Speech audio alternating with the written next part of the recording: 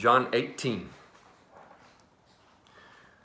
When Jesus had spoken these words, he went out with his disciples across the brook Kidron, where there was a garden, which he and his disciples entered. Now Judas, who betrayed him, also knew the place, for Jesus often met there with his disciples. So Judas, having procured a band of soldiers and some officers from the chief priests and the Pharisees, went there with lanterns and torches and weapons. Then Jesus, knowing all that would happen to him, came forward and said to them, "Whom do you seek?" They answered him, "Jesus of Nazareth." Jesus said to them, "I am he." Judas, who betrayed him, was standing with them. When Jesus said to them, "I am he," they drew back and fell to the ground. So he asked them again, "Whom do you seek?" And they said, "Jesus of Nazareth." Jesus answered, "I told you that I am he. So if you seek me, let these men go."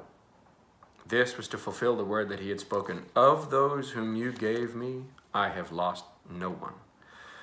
Then Simon Peter, having a sword, drew it and struck the high priest's servant and cut off his ear. The servant's name was Malchus. So Jesus said to Peter, "Put your sword back into its sheath. Shall I not drink the cup that my Father has given me?" So the band of soldiers and their captain and the officers of the Jews arrested Jesus and bound him. First, they led him to Annas, for he was the father-in-law of Caiaphas, who was high priest that year. It was Caiaphas who had advised the Jews that it would be expedient that one man should die for the people. Simon Peter followed Jesus, and so did another disciple.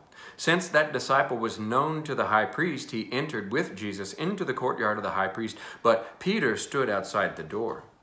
So the other disciple, who was known to the high priest, went out and spoke to the servant girl who kept watch at the door and brought Peter in.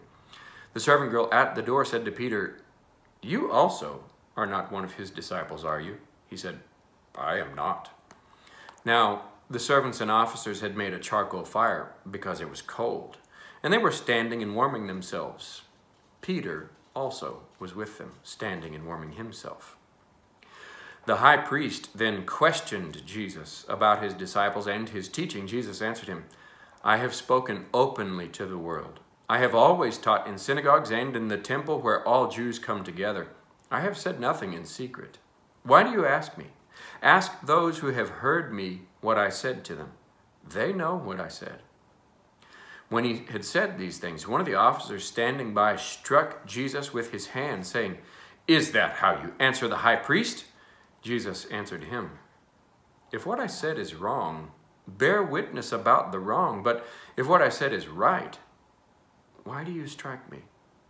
Annas then sent him bound to Caiaphas, the high priest. Now Simon Peter was standing and warming himself, so they said to him, "You also are not one of his disciples, are you?" He denied it and said, "I am not." One of the servants of the high priest, a relative of the man whose ear Peter had cut off, asked, "Did I not see you in the garden with him?" Peter again denied it, and at once a rooster crowed. Then they led Jesus from the house of Caiaphas to the governor's headquarters. It was early morning. They themselves did not enter the governor's headquarters so that they would not be defiled, but could eat the Passover. So Pilate went outside to them and said, "What accusation do you bring against this man?" They answered him, "If this man were not doing evil, we would not have delivered him over to you."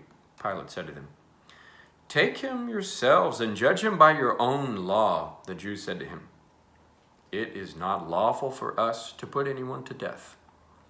This was to fulfill the word that Jesus had spoken, to show by what kind of death he was going to die. So Pilate entered the headquarters again and called Jesus and said to him, "Are you the king of the Jews?" Jesus answered, "Do you say this of your own accord, or did others say it to you about me?" Pilate answered, "Am I a Jew? Your own nation and the chief priests have delivered you over to me. What have you done?" Jesus answered, "My kingdom is not of this world. If my kingdom were of this world, my servants would have been fighting, that I might not be delivered over to the Jews. But my kingdom is not of this world." Then Pilate said to him, "So you are a king?"